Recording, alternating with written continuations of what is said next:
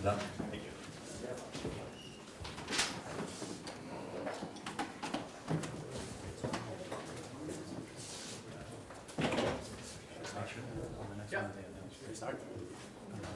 Good afternoon, ladies and gentlemen. My name is Moo Kim. I'm a director of Tamecco.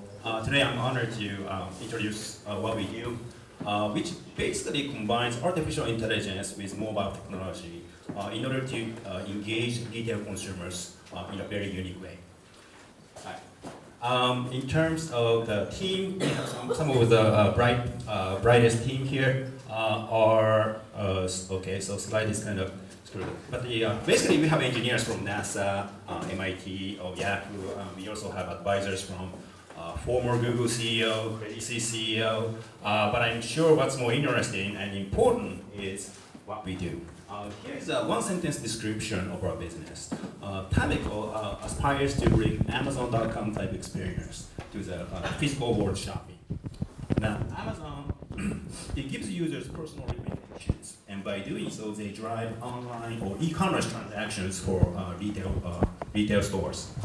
Tamecco tries to replicate that in the physical world by giving personal recommendation to shoppers away from the PC. And by doing so, drive offline transactions for the brick-and-mortar retailers. To go back to the Amazon example, Amazon collects a lot of data. They collect browsing history, your transaction history, what you put in your shopping cart before you close your browser. By doing so, they come up with crunching data, big data analytics, and give you personalized recommendations. Now, Tamecco needs a lot of data about physical shopping behavior and pattern. And our team has concluded that the best way of getting data about those physical shopping patterns is by releasing the loyalty app. This app, Tamecco app, lists coupons and awesome perks and benefits.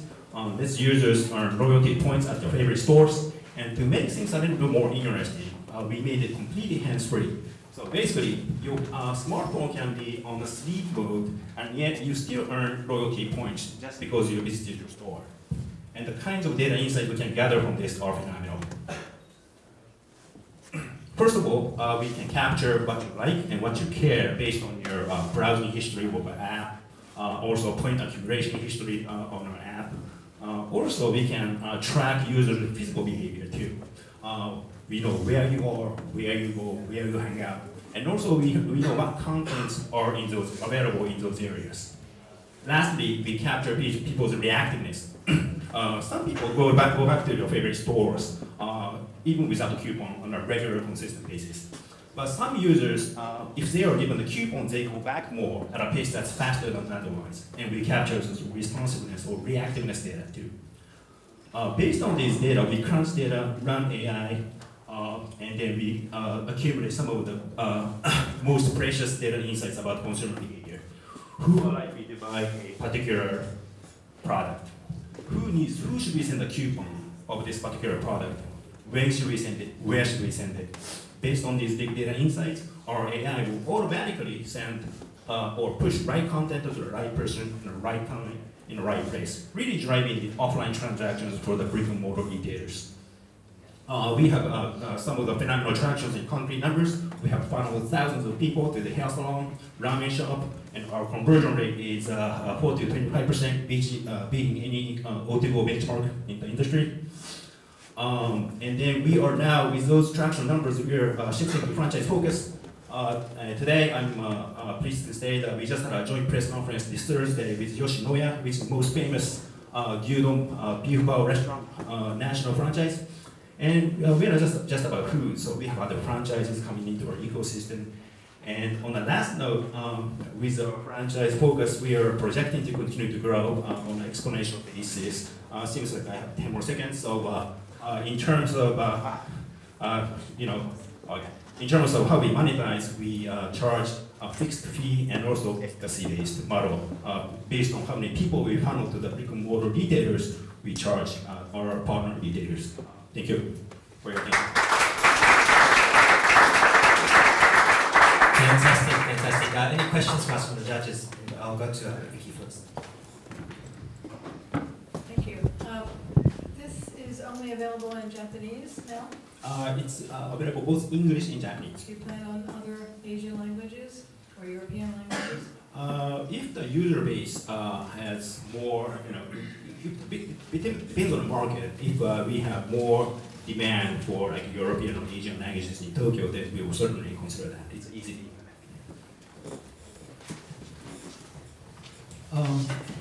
These kind of products are always extremely appealing to marketers, and the challenge is always getting acceptance by the consumers. So what is your, if you don't mind me asking, what is your monthly churn rate on the consumer side? Churn rate? How long do your customers on average continue, what percentage of your customers continue using the service month to month on the consumer side? Right now we don't track according to those benchmarks. The way we track the user base is basically downloads. When our app got released only September 2013, and in this hands-free point accumulation system, it's just launched in March. Our app is has reached 200,000 downloads as of the beginning of this year, and then once we launch this franchise implementation starting next Wednesday, we will start tracking those numbers. Last question from Tadaki. So how to monetize this business? Yes, monetize. Right now we currently charge our partner merchants. So basically we charge a couple to several thousand yen per outlet to the merchant for using a platform like AI marketing tool. And also, depends on the personality and character of the CEO as well. Some people don't want to pay fixed fee for a very new service. So we also provide like efficacy based. So because we can track how many funnels that we have accomplished, right? Because we can know which user opened the coupon, how many seconds they saw the coupon, and within how many days of viewing the coupons they have actually visited the store using technologies like GPS and ID.